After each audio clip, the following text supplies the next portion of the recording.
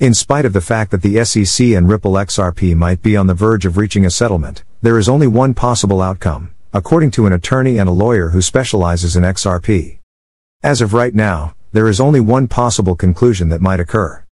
A token holder or possessor and attorney by the name of John Dion is of the belief that Ripple and the United States Securities and Exchange Commission will investigate the prospect of striking a settlement.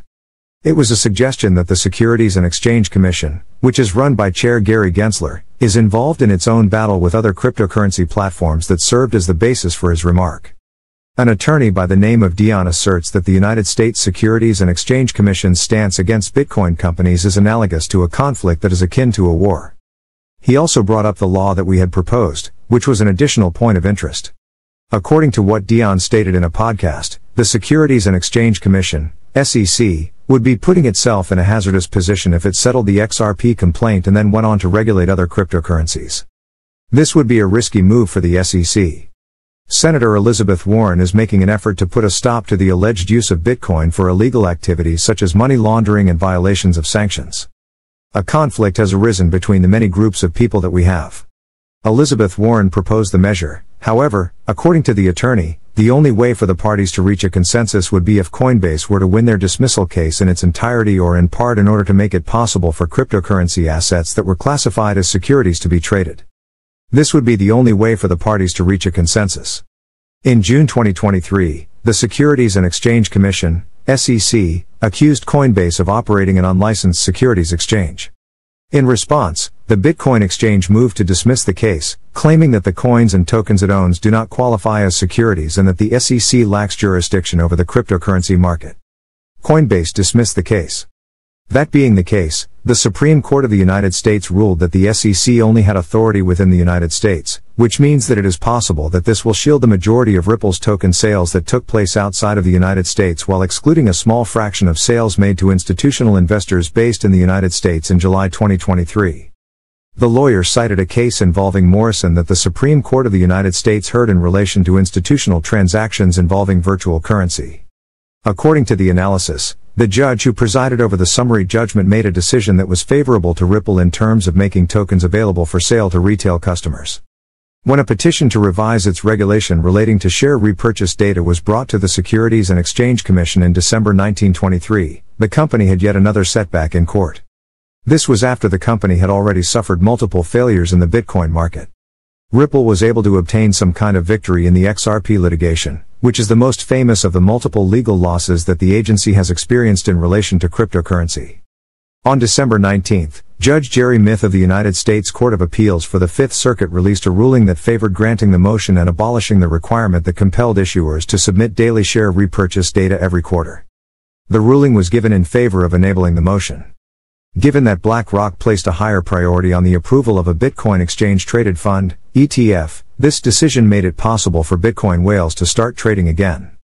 Issuers of securities were required to report their daily buyback activities either quarterly or semi-annually in accordance with the new rules so that they could comply with the requirements.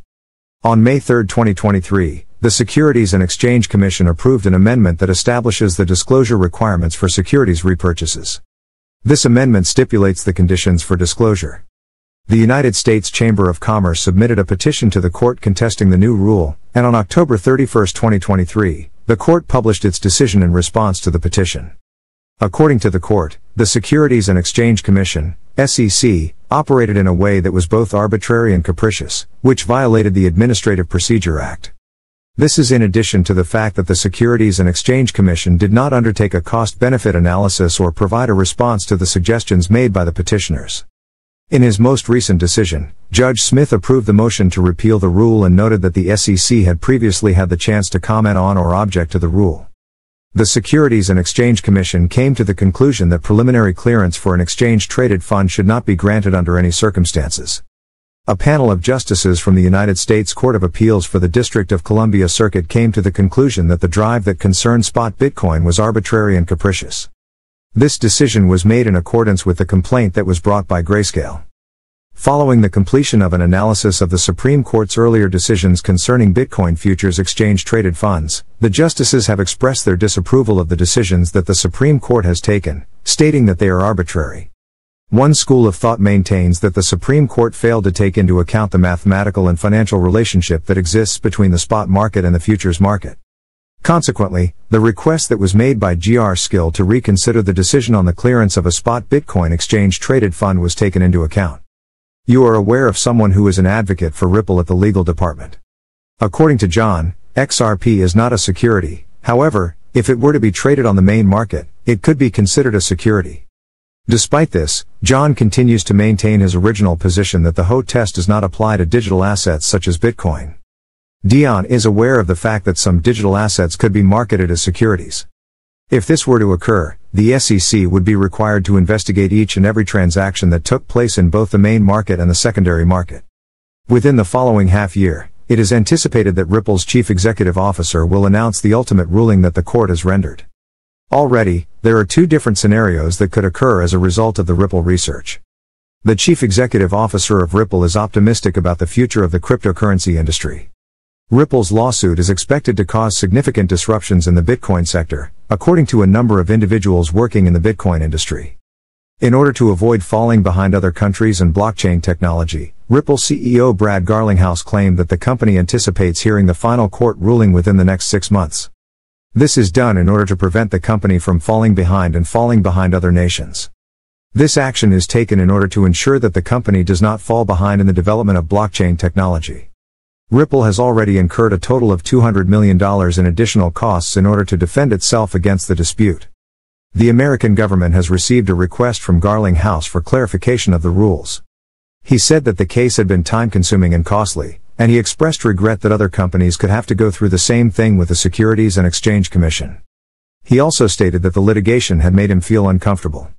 The action that is being taken against Ripple could have a different conclusion than what the experts have projected, which is a ripple effect that Brad has caused. If it is established that XRP was offered as a security, then the action could have a different outcome.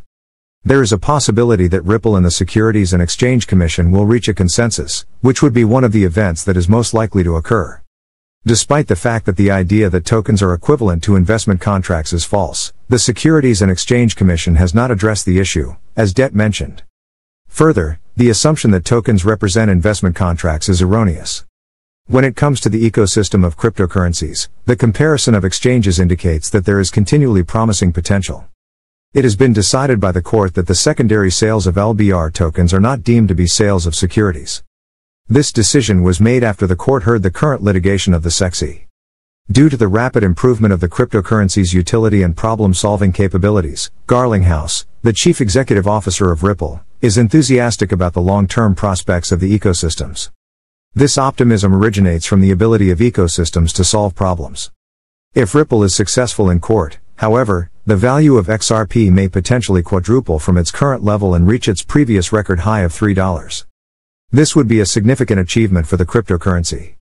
Ripple has demonstrated its commitment to expanding its presence in the region by deciding to construct its headquarters in the Dubai International Financial Center in the year 2020. This choice was made in order to fulfill another commitment.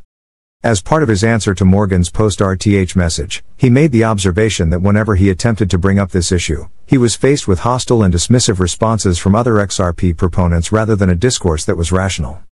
He expressed his concern with the mediocre long-term pattern of the price movement of XRP with the purpose of expressing his anger with the lackluster long-term pattern of the price movement of XRP because he was dissatisfied with it. Kem expressed his desire to explore the factors that, in his opinion, have been preventing the expansion of XRP.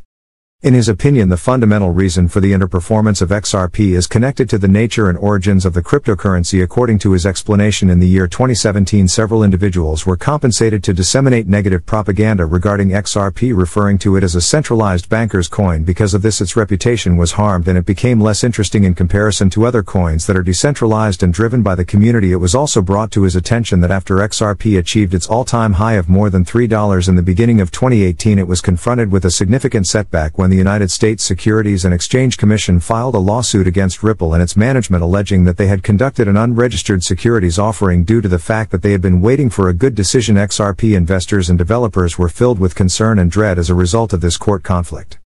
The dispute has not yet reached a settlement that can be considered decisive, despite the fact that the court has just ruled in favor of the plaintiff. For the time being, that is all that is available.